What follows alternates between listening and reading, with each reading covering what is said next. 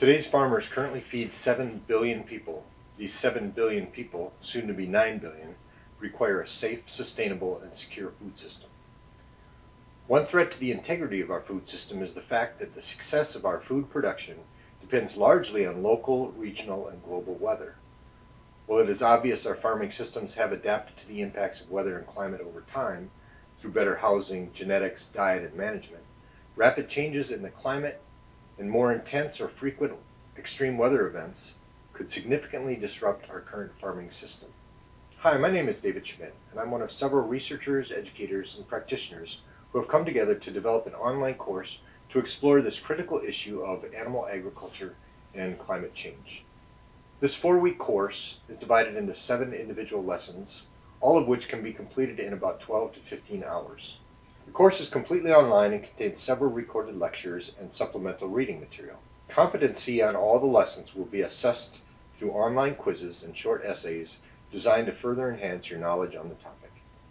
We begin with an overview of how the climate has changed over time, answering such questions as, what are the current weather trends, and is the weather hotter or cooler, wetter or drier than it has been in the past?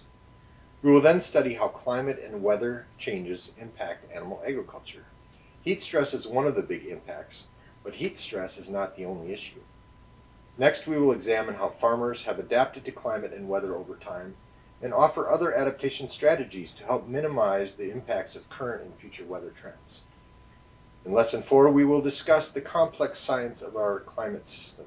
We will look at both the natural and human factors that influence climate and what many scientists expect our climate to be like in the next 10 to 30 years. Lesson 5 takes a close look at the relationship between animal agriculture and greenhouse gas emissions.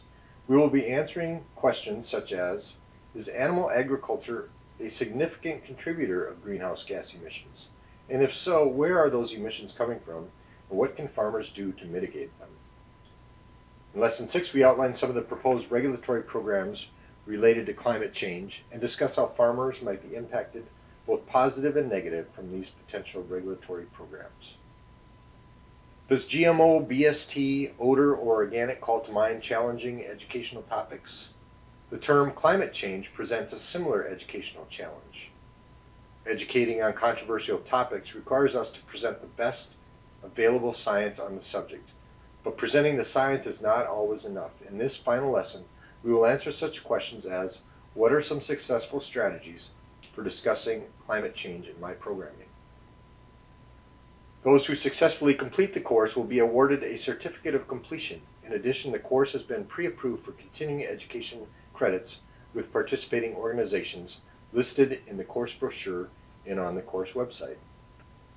On behalf of all the course instructors, I would like to thank you for your interest on this very important topic. If you would like more information on this course or on this project, please visit the website listed below. Thank you.